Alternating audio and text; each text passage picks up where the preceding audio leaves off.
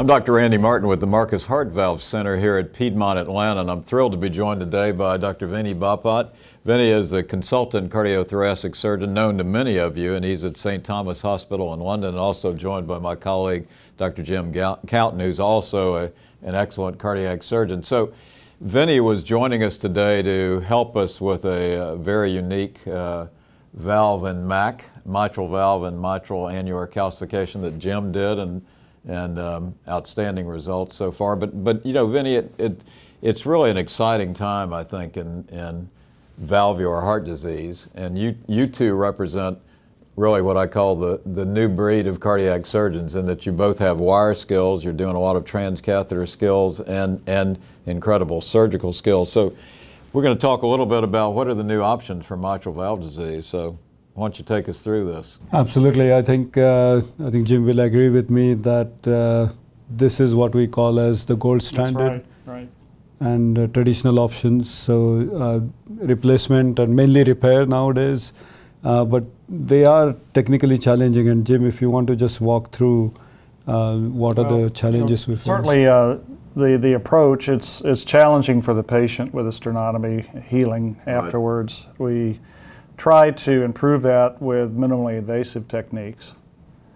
And also other factors that lend to increased risk would be reoperations and comorbidities that they have maybe during the reoperative period that they didn't during their first operation. Anatomy can be difficult, particularly in the mitral area with mitral annular calcification. And particularly in the aortic area, we can have difficult anatomy with a small annulus, a small root that require other more complicated techniques to be able to get an adequate sized valve into them. You know, and seeing the aging population, the increasing valve disease, we're certainly seeing a lot of annular calcification. I mean, it's all over the place. Absolutely. And when we talk about these, we always forget that in expert hand, a lot of things are easy, but we're talking of applying this technology to everyone like in TAVR. And so I think this is what the new theme, so to speak, of the transcatheter valve is the heart team. So already we have seen all over the world that we have used TAVR valves in a variety of indications, in failed valves or repairs. For example, MAC and pediatric patients. There are 3 devices which are used currently in the mitral because they're shorter in height, and obviously that's what makes them easier to use for this indication. So you're talking really low profile? Is it really? Low profile is the key, because longer is the profile, of course, the left ventricle can be very small itself, and the other thing is the LVOT obstruction, which we're going to discuss a bit later. Sounds like the old Starr-Edwards valves in the mitral, those big things that ended up taking up half the left ventricle. But yeah, so that's great. Absolutely, absolutely. And I think the way these devices were made for aortic use, and but we have slowly started using them for the mitral use. So majority of them can be used through a small keyhole done through the left chest, as Jim did in the morning. So this is just a case of a mitral valve in a valve. This is use of the SAPIEN valve in the mitral. And Jim, if you want to, you have done cases like these. Yes, we have. This is a SAPIEN, and it looks like it's being implanted in an Edwards mitral prosthesis, and looks like good position here with the valve. The plane looks appropriate, and I think this looks like a very good result. And Vinnie, you were talking to us earlier this morning. I know you've published extensively that with the plethora of valve types that you have there, knowing that valve type and where to position the valve is really critical. I think it's very important, and that's why we made some mistakes earlier on, and now it's become quite a common knowledge. We have got good guidance available now for this. But what really strikes me when I look at this picture again and again and again is the fact that if me and Jim were doing this as an open heart operation, this would have taken us 4 hours to do with some blood loss and a full sternotomy, while this operation was done in 45 minutes with no blood loss. Right. Right. I think this is the key thing.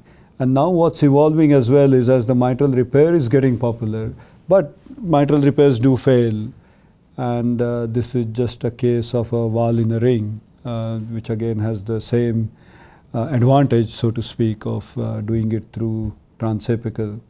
Have you, Jim, done any valve in the ring up till now? We have. We've done valve-in-mitral rings. We've done valve and tricuspid rings. Yeah.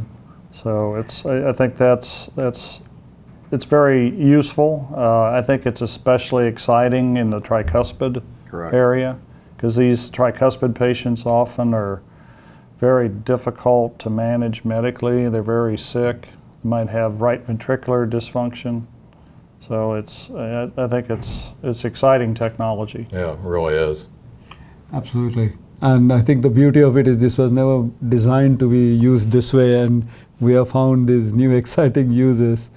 And the new frontier, so to speak, is MAC, or mitral annular calcification. And I must congratulate your team here today. I looked up in the clock and it was just 10 o'clock. I'm not used to that. So we do have some surgical challenges. We had excellent proctoring, that's the deal, and an excellent operator. So I think, Jim, you know, as a surgeon, these can be challenging, right? And if you could walk us through which patients or what difficulties a surgeon can face. Well, you know, what we're talking about is mitral annular calcification, and that can be of varying degrees. The problems that we have as a surgeon is first of all getting sutures or needles through the calcified material. And then the other thing that we worry about is we want the valve to seat so that there's no paravalvular leak.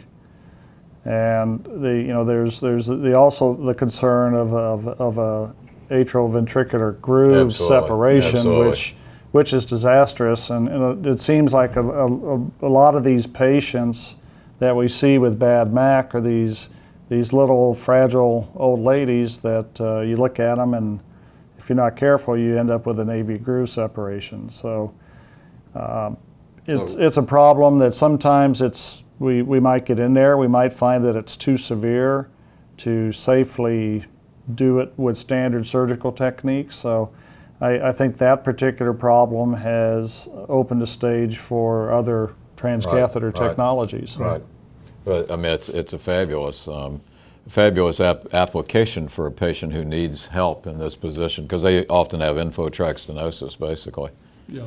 So if you put one in, what are the problems? Is that what you can tell us the problems? Absolutely, because so I think we have seen now very well that the therapy area only evolves if we understand the problems. Correct. And these could be the three problems, and we have encountered all of them in different situations. One is what we call as LVOT, or left ventricular outflow, so forward flow obstruction. So this, Vinnie, and Jim, this is comparable to post-mitral valve repair SAM.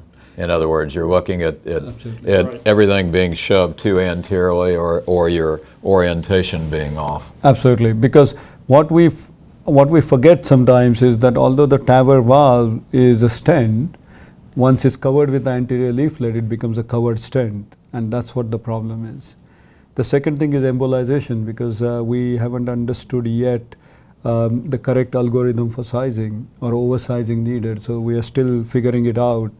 And very rarely you get what is known as leaflet infolding. But I want to go back to the embolization, because I think most of it, and you guys certainly know this, is that the mitral valve is under intense pressure. It's different than the TAVR valve, where the TAVR is facing diastolic pressure in essence, and this is facing systolic ventricular pressure. Yeah, I think the pressure which is equivalent from a square inch or square millimeter area is apparently equal to a space shuttle taking off. That's quite a lot, I think.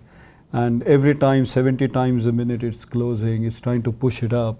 And the leaflet infolding, you say you don't see commonly? I mean, it would really need a really long anterior leaflet, is that? Yeah, is that? And that's correct. I think the only case we have seen it is where it's a myxomatous valve and there's a lot of mitral tissue, and then it kind of infolds, but it has not caused problem except in one case, I know. Okay. So, and these issues, I think it's important as a heart team when we select a patient for this therapy, is that we take into consideration these three problems, because when these three problems happen, they suddenly change the game. Suddenly a difficult case becomes very difficult case. Right. And this is where I think a lot of research work is going on, and we are involving teams across Atlantic now. And this is where the next theme of it comes is, can you use the TAVR valve as an open case? Means not use a standard surgical valve, but in the same patients use a TAVR valve, keep the operation time down, keep the trauma of the operation down, but avoid those one or two problems which we saw. And I think this is the, so to speak, a true hybrid area which is developing very fast. So this would be, and I know you're going to show us the case, but what you're showing us here is that you have open visualization, so you're obviously open chest or open port and looking in, and then you would use the TAVR valve in the MAC in that situation. What's interesting about this is, we've been doing surgery long enough, doing surgery before the time we had these transcatheter technologies. We get in there and we see a patient who has MAC that we can't effectively operate or safely operate, and then you don't have any options. You end up closing them up, and it's the outcomes often are the same. So, again, I think this is good for the patients. It looks like good technology to help a surgeon get out of trouble. Absolutely, and I think this is only possible if you are a TAVR surgeon as such. So you know just the know-how, but even the skill of using it. Right. I think that's where. So you're showing us a couple things here which are important. Absolutely. So you've taken the anterior leaflet out. So we have taken the anterior leaflet out. So even if the valve sits in the LVOT, it's not going to cause a problem, because when the leaflets of the TAVR valve close, it's open stent. Okay. The second thing is, of course, if needed, you can suture it to give it extra security, so it's not going to embolize. And third, again, because the anterior leaflet is not there, there's not going to be infolding. So let me be the simpleton here and ask. So if you've got all this annular calcification, how do you? And you told me earlier that suturing and all that's going to be difficult, and you're worried about that. How do you suture this in place? So there are three ways of doing this which people have tried. One is you don't suture, just deploy the valve, and then put only 4 or 5 sutures so you can sleep well in the night without worrying. So you do it like you would do a transcatheter mitral? Absolutely. Okay. What I have done in the past, I've used a very flexible ring of a known size. I've sutured it on the atrial side or to wherever I can get purchase, and that allows me to implant an open valve in a ring. And some people have used some Teflon felts to, just anchor the valve. So I'm going to show you a quick case. Let's see. That's great. So this is a case which was referred to us. You can see that there's a lot of aortic calcification, and then there's a severe mitral annular calcification, horseshoe shape. She was referred to us for a transapical TAVR in aortic and mitral. So when we looked at our analysis, we realized that if we do that, it's going to cause LVOT obstruction for sure. She also had a left main, so we decided we are going to do it open, do an open TAVR, replace the aortic valve with a surgical valve, and do a bypass as well. But she was 84, so this is exactly what we did. I'm just going to play this movie a bit later. So this shows a full sternotomy here. You can see the aortic valve which is open, and I'm going to replace it a bit later. But here, interestingly, I put a sapien valve in the mitral. So this procedure took me nearly 12 minutes, as against it would have normally taken me at least 60 minutes. So you put the sapien transcatheter valve right in the MAC. Right in the MAC. And then we replace the aortic valve. You can see the Lima 2 LED here with a bulldog. And then this is just a post-op fluoro of the same patient. And you can see very nicely how the whole mechanism works. And this patient is now 1.5 years down the line, and she's doing very, very well. That's fabulous. So we were very pleased with the result. And as I said, because we have a heart team or TAVR team, I could get a crimp nurse in my theater and do it we have valves off the shelf, so we can use it. So similarly, We haven't stopped at that. This is a very complicated pediatric case, already a 4th-time operation. They have tried everything, and the mechanical valve has now thrombosed despite good INR or warfarin therapy. So in this patient, we felt that what we should do is we should suture a TAVR valve, but at the level of the annulus, it would have been smaller. So we are going to use a trick as we used in the previous patient. We're going to use a ring which is slightly atrial, 1 centimeter atrial, and then deploy the bigger size valve, which is good for this patient. This is again so you effectively changed the level of the annulus. Absolutely. With that technique. Yeah. Right. And what we're trying to think is because it's a tissue valve, this child is going to come back again at some point. And if we need to do a valve-in-valve, it shouldn't cause any LVOT obstruction in future. And so this is just to show you the post-op case, echo. It's just amazing, I feel. It is, absolutely. And it has got, I think, a very big, EOA compared to the surgical valve this child would have had. So I mean, this is pretty dramatic. I mean, the fact that you can now use the transcatheter techniques, which you guys have learned and certainly pioneered in a lot of ways, to start attacking mitral valve cases that would have been surgically very difficult, or you've been prohibited. Or disastrous. Yeah. Or Do you think yeah. that's going to? I mean, we're going to see more of this? Don't you think? I think absolutely. Means I completely agree with Jim. Is when we are faced with this, many times we just close and think MR will go away. Yes. Right. But it doesn't, and I think we can change the prognosis of the patient by doing this. But the key is we still need to understand it a bit more robustly and standardize this so that we have best results for everyone. Jim, I mean, if you certainly, Vinnie has taught us a lot about this over the years, I think, with all this. As you look down the path, where do you think this leads the surgeon? I mean, is the surgeon going to need to get wire skills and to do things so that they can have these capabilities in their hands? Well, it's clear to me with the results of the trials thus far that it's here. It's useful technology. It's very good technology. And we're even looking at mitral technologies. We're looking at using transcatheter aortic technologies in intermediate risk patients and low risk patients, right. which is soon to come on the horizon. And I think to be able to have every tool in your toolbox, you're going to have to understand the transcatheter technologies as well as the valvular technologies that we've had, the suturing Sure. of surgical valves. And I think my suspicion is that the longevity of these valves is going to be very good. Right. That's always a concern at the beginning, but from what we've seen so far, the longevity's been good. And I think to be able to provide the most for your patients, you have to be adept at both technologies. I mean, it's exciting. How'd you get into doing this? So I think again I had a very good support. You were trained. Well, I mean, you were trained as a classic. Obviously, I had was great training. Absolutely. Means I think the advantage was I was a young surgeon. I had plenty of time on my hands. That is the time when the TAVR was not very attractive Right. to a lot of people. Right. And I got involved. I got introduced to the cardiology field, and I realized that it's a ever-changing field. We surgeons usually don't change so quickly. I started working on, as I started training centers, I realized that I need to have good wire skills, good echo skills, as well as being a good surgeon to interact and take some people I've never met in my life through a very difficult procedure. Right.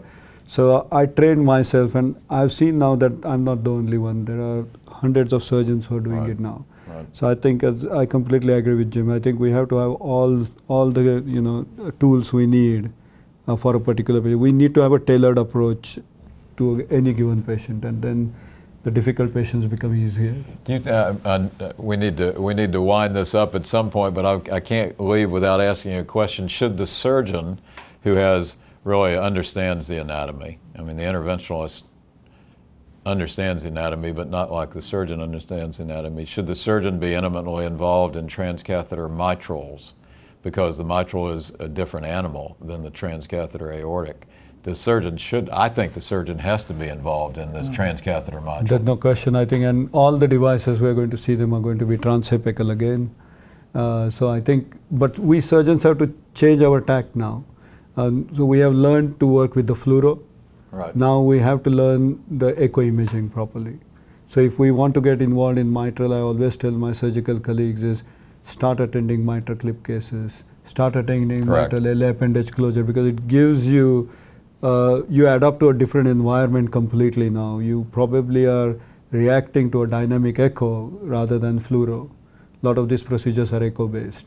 And I think surgeons should lead this for sure with the help of interventionist and very good echo support. Well, I think you're exactly right. I mean, while fluoro is certainly with the minimal approach to TAVRs now, you know, TEs are not used, and CT for planning and fluoro, but I think in interventional mitrals and tricuspids of the future, echo will be critical. A good way to get into that is to use transesophageal echo on every open heart case that you do. Correct. And that way you get exposure and you learn, and that's been useful for us. Absolutely. Yeah, yeah. Well, listen, Vinnie, it's been great to have you here at Piedmont, and you and Jim did a fabulous case today that we'll show the audience at a later date. But thanks so much for all you've done, and thanks for coming to visit us. Thank you very much for having me. And Jim, congratulations Randy, today. thank you. Thank you for joining us. We will hope you will come back.